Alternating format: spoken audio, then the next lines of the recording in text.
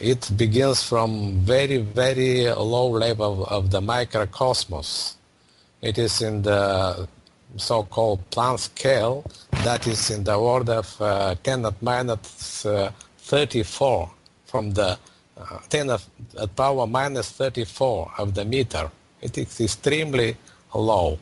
And then based on the only two fundamental particles and based on the one law that is I call supergravitation, and this law is distinguished by the Newton's law. These fundamental particles start to build structure only based on this law, and they become this a three-dimensional structure that becomes more complex, more complex, more complex, until they reach to the structure of the elementary particles that build the atomic nuclei. But in the same substructure of the elementary particles also build the structure of the space, or you may call it ether. I call it cosmic lattice, because it is not a gas, it is not something chaotic. It is very, very organized structure with very specific property. And this structure explains the quantum mechanics. It explains the relativity, special relativity, general relativity, but it gives a different vision about the microcosmos and even about the universe. And because this structure, when you become familiar with this structure, you see that this structure propagates the light, and you see why the speed of light is exactly constant. Also, we see that this structure propagates not only the light, it propagates the Newtonian gravitation. And this is the very fundamental issue, because I found the connection between the electromagnetic waves from one side and the gravitation, Newtonian gravitation. And this later led me to vision that it is possible to control the gravitation. Okay. What do other scientists right now think when you presented your papers and your books out there with your theory? What response have you had on that? From one side, because my theory, it is very detailed presented in my major book, and this book is 600 pages. This book, in fact, is a reference in the Journal of Physics of Canada, official book review exists. What's the name of that book? The book is Basic Structures of Matter, Supergravitation Unified Theory. Okay, And, carry on. And this book, in fact, this book was initially published in 2001. In 2002, I archived this book in the National Canadian Library, and then follow some publication, initially in the Physics Essay Journal that is devoted to fundamental question in physics. Then I have a presentation in a number of international conferences, initially in 2005 in one conference organized by NASA in Huntsville, Alabama. Then another conferences. I have been in Russia in 2006. There was a big interest about this. Even the Russian Academy took my book and put in Russian catalog in the Russian Academy of Sciences. And I have been in a number of conferences in the United States, 2 conferences in Society for Scientific Exploration, and 1 conference in Natural Philosophy Alliance the last year. So the information is getting out there. Go ahead, Tom. Yeah, the information is exposed.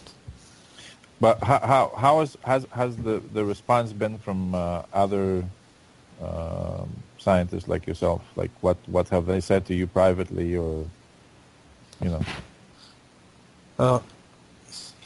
In fact, if you speak about the theory itself is very difficult to be accepted because unless it is only theoretical.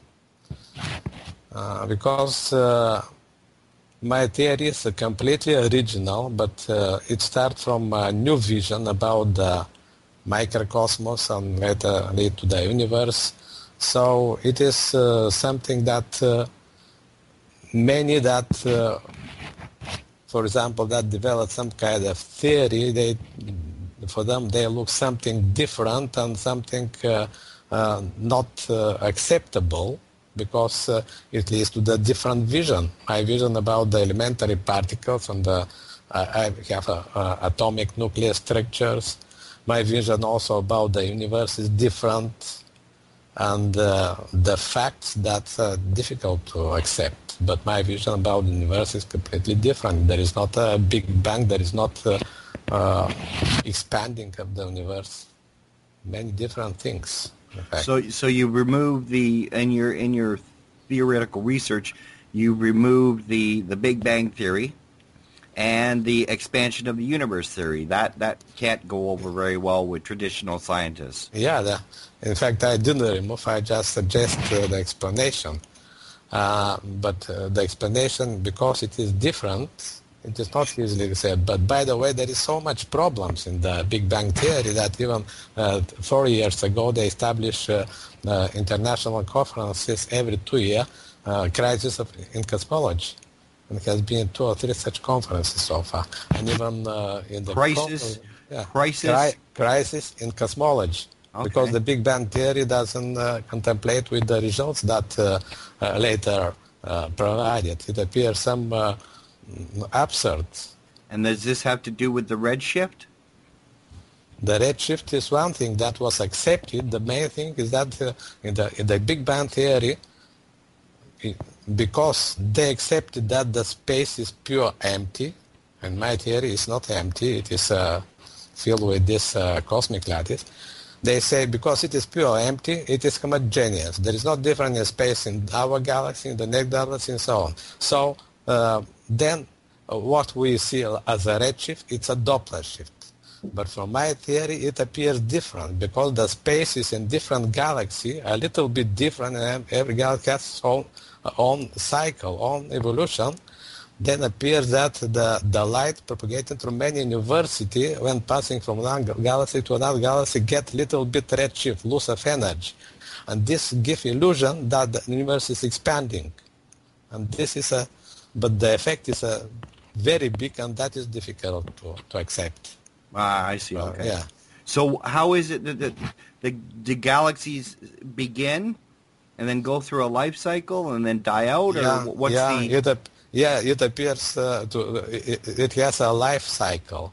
And what the galaxy has a phase of active life that we see, and there is a hidden life that we don't see. In the active life, the galaxy has, individual galaxy, this has a cosmic lattice. And all the light, all electromagnetic waves propagate through this cosmic lattice, so we see this lattice. But there is a hidden cycle when the whole galaxy, including the lattice, collapse, and it undergoes to the hidden phases of recycling of the all matter, including to the elementary particle. This recycling process becomes a process of the new crystallization of the new particle, and then explosion, and then appears a new galaxy. That's why every individual galaxy has a super heavy nucleus in the center. Black hole. Center that they say black hole. In fact, it is a matter of super dense matter, where in fact is the fabric that this happens. And also there is many observations that confirm this. For example, there is a so-called globular clusters, thousand and thousand stars are compact very closely, and this goes globular clusters. It appears that there is some stars about 20 billion years old, but they say that the universe is about 12 billion. How it could happen? It happened because these globular clusters are remnant from the previous galactic life that escaped this collapsing, and after that they become integrated in the new galaxy but they have some difference, and that they become so different, very different than other. Oh, But okay. this is just one. There is many other things. Stoyan, in your theory right now, is the universe infinite, or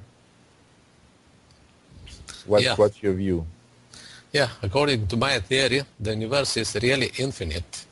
But what does say infinite? It is that it is contains of maybe billions of galaxies, and our more powerful telescope maybe didn't reach didn't reach to the some level, but they don't see what is beyond.